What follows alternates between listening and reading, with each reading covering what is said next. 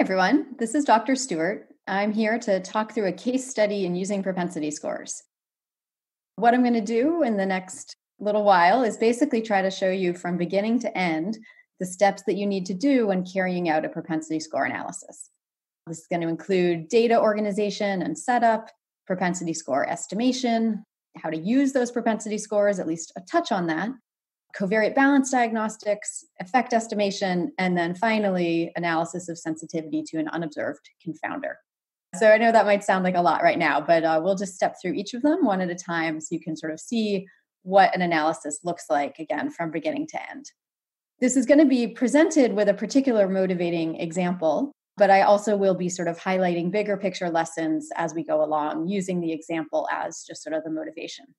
In this relatively short lecture, I'm not going to be able to cover all the nuances of these methods and sort of all of the different possibilities.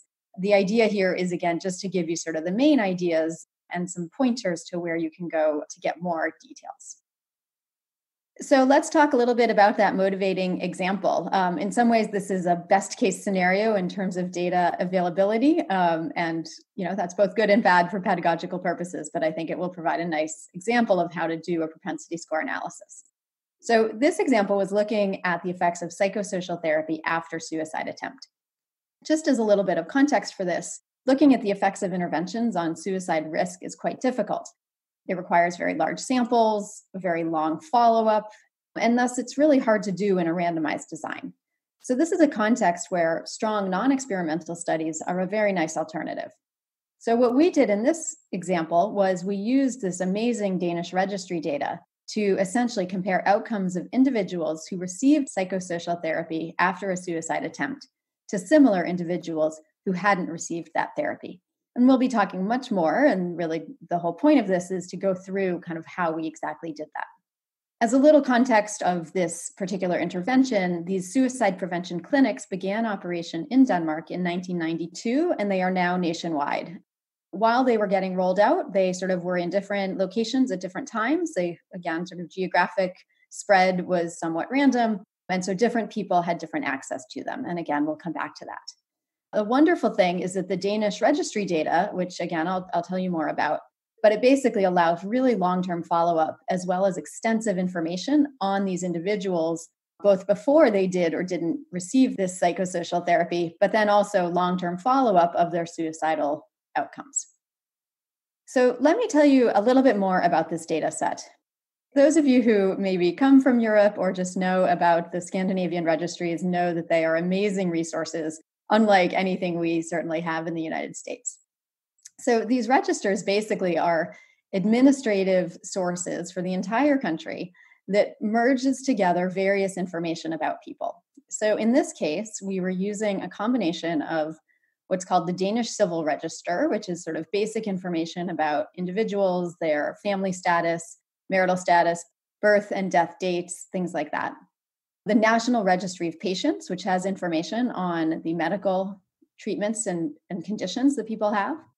A psychiatric central registry that has information on their psychiatric conditions and treatment. And then also a registry of causes of death. And relevant for suicide in particular is that there's a real strong belief and knowledge that suicide is actually captured quite reliably in this data, unlike many other data sources. But in Denmark, the stigma is less, and there's a real feeling like this is a trustworthy source of suicide information. So to be a little bit more specific now about what we're going to be comparing, we have a treatment group who, again, are users of these suicide prevention centers after they had a suicide attempt, who then received one or more psychotherapeutic treatment sessions at one of these centers. So the idea is that people who had a suicide attempt were sometimes referred to one of these suicide prevention centers. They might have been referred by their treating physician. They might have just known about it from their community, but they did have to have sort of an index suicide attempt to then be able to go to one of these suicide prevention centers. So in that sense, what we're really looking at here is this sort of treatment group as people who had a suicide attempt and then went to one of these centers to prevent another attempt. The comparison group and sort of the comparison condition is basically people who did not receive treatment from one of these centers. So using the data, we are able to identify people who did have an attempted suicide, but who then didn't follow up with any treatment from one of these clinics. So again, what's really nice is, we wouldn't really want to use a comparison group of all individuals in Denmark. We want to be able to compare the treatment group with people who had also attempted suicide. And so that's what we do here. It's sort of people who were in some sense eligible to go to one of these centers, but who didn't actually do so. We have data on people from ages 10 and up and a follow-up period for about 20 years. So our total sample is about 6,000 treatment group members, so about 43,000 person years. And our comparison group is about 10 times that size with 60,000 people and over 500,000 person years. So just for those of you who might be interested in the content a little bit more, just a little bit more on the treatment that we're looking at, these centers really were very sort of person focused in a sense. So each clinic had a variety of different therapies that an individual might receive. They included things like cognitive behavioral therapy, problem solving, crisis help, dialectical behavior treatment, social worker support, sort of really kind of in some sense, whatever this person needed to help them move forward. Again, as I alluded to earlier, patients were referred from either somatic or psychiatric emergency departments, general hospital wards, maybe from their general practitioner, or also self-referral. So again, we believe that there's some variability in access, basically just due to geography or timing. So some randomness in sort of who was able to go to one of these centers, not just based on sort of who was motivated to go or not. Again, just a little bit of content. On average, each person who went to one of these centers received about 8 to 10 sessions that spanned about 2 months of time. So not a super intensive treatment, sort of about 2 months of this fairly specialized care. So again, as I've alluded, the concern here, and the reason we're talking about propensity score methods here, is that the people who choose to participate in this treatment or who are able to go to one of these centers might differ from those who don't. So what we're doing here is we're going to use a two-pronged strategy. First, we will use propensity score methods to deal as well as possible with the observed characteristics and try to equate the treatment and comparison groups on a large set of observed characteristics. And then as a second step, we will do a sensitivity analysis to consider how an unobserved confounder might change our study conclusions. So let's dig into what variables we're able to equate these groups on. Again, this is a really nice data example because these registries have such extensive data on individuals, again, on the entire country of Denmark. So in this case, we worked with subject matter experts who understood the Danish context as well as suicide risk and identified 31 potential confounders that we wanted to equate the groups on. So this included some demographics, things like the calendar time, gender, age, whether they were born in Denmark or not, their civil status, which is essentially employment, their educational level, their socioeconomic status, using a few different measures, whether they live in an urban or rural area, and whether they're married and have children or not. We also, very importantly for this scientific area, also have information on their suicide attempt, the sort of index attempt that made them eligible for this treatment. We know both whether they had had previous attempts and how many of those previous attempts, as well as the method of attempt, which is a particularly important variable here because it is a strong predictor of a repeat attempt. We also know a lot about individuals' psychiatric diagnoses, in particular, whether they have mood disorders, anxiety, personality disorders, post-traumatic stress disorder, PTSD, eating disorders, drug abuse, alcohol abuse, schizophrenia, antidepressant treatments, etc. And then finally, and what is in some ways really amazing about this data source is that we also know family history. So we're able to link individuals with their parents and know whether their parents had a psychiatric disorder as well as their parents' suicidal behavior. So again, this is really a best case. In many examples, you're not going to have as extensive a set of variables where you might be even more worried about unobserved confounders. But here, there's a real belief that we're observing the bulk of the confounders that might differ between the treatment and comparison groups and that would be related to repeat suicide attempts. So let's talk about this sort of concept more generally, sort of how do we think about variable selection? And So essentially the idea, and this is sort of the easy answer, is to say that you should equate the groups or match the groups on things related to treatment receipt and on outcomes. The fundamental assumption underlying this is unconfounded treatment assignment. Basically, that there's no unobserved differences between the treatment and comparison groups once we equate them on these observed covariates. So that assumption is very questionable if you can only include a small set of covariates, for example, just basic demographics. And that is usually not going to give sufficient bias reduction for estimating a causal effect. Better scenarios are ones like we have here, where we have an extensive set of covariates and we're able to think carefully about the conceptual model and to help understand the factors that likely influence treatment selection and outcomes, and also sort of develop a deep understanding of that treatment selection process. That's a little easier said than done in some ways, so let's dig into this a little bit more. There is a bit of a trade-off in the sense that we can include quite a few variables in our sample equating approach, our propensity score approach, and including more variables rather than fewer is going to make that key unconfoundedness assumption more likely to be satisfied.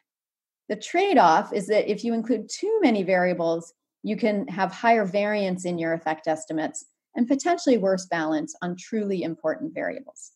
The sort of variable that leads to a lot of debate is something that would be called an instrument, which is one that is related to treatment choice or treatment assignment, but is actually unrelated to outcome. And there's some results that show that this can cause variance increases in a substantial way.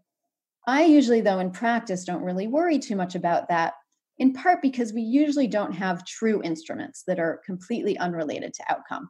Usually we have variables that are somewhat related to treatment and somewhat related to outcome.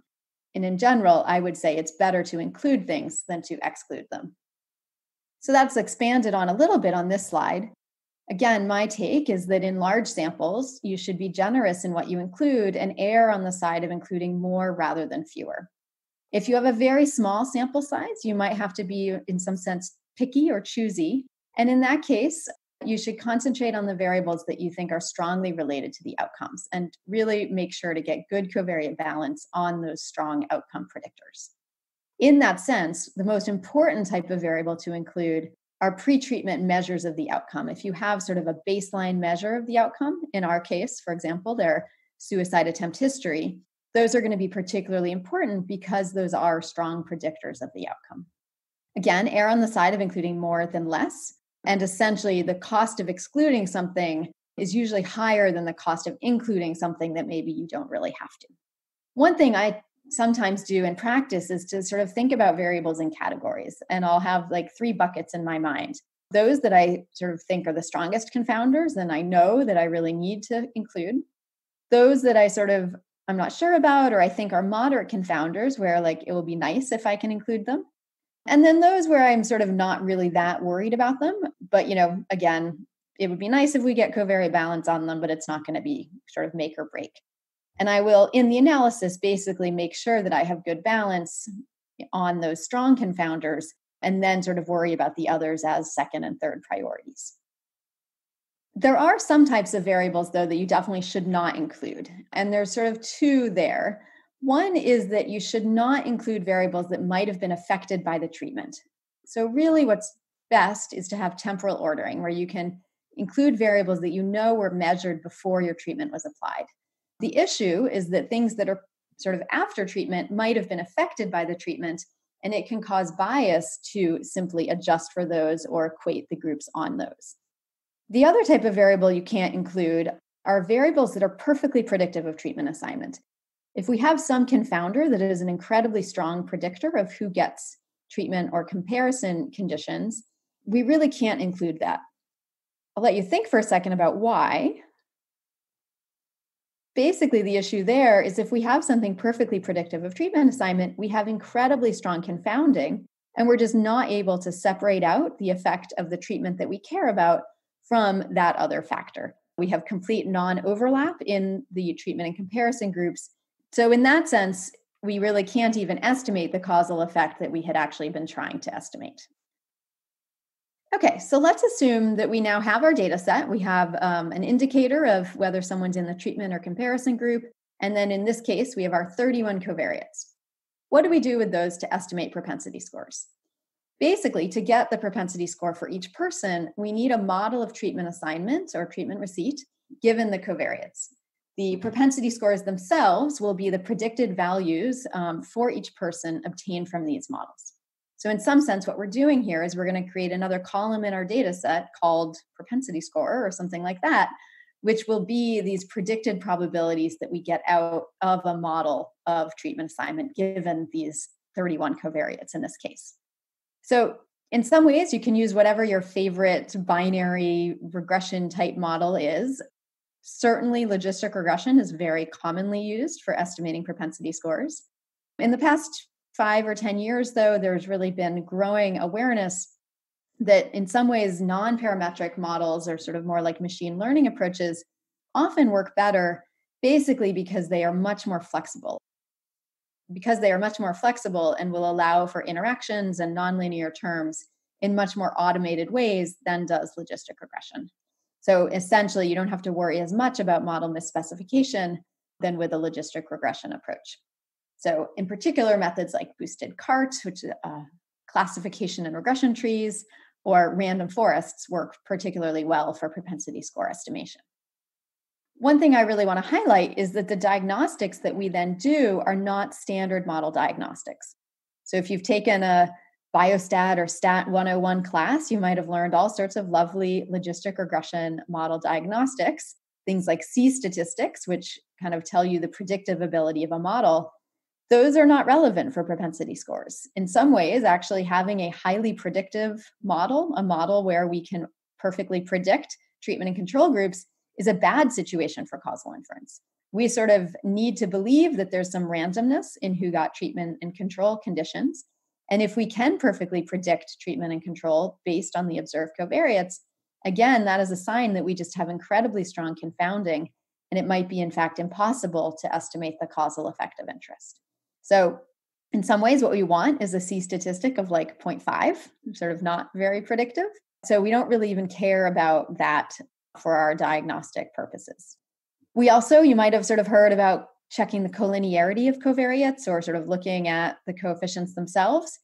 Again, here, we don't care about that. You're worried about collinearity in regression models because it increases the variance of regression coefficients. But in this case, all we're trying to get out of these models are the predicted probabilities. So in some sense, things like collinearity of covariates doesn't matter. And we don't even really care about the coefficients themselves. So again, it's a little bit of a different scenario than we're used to.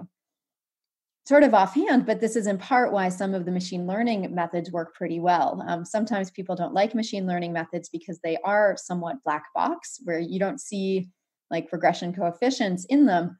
In our case, all we care about are the predicted probabilities that come out of it. And so the black box nature is perfectly fine.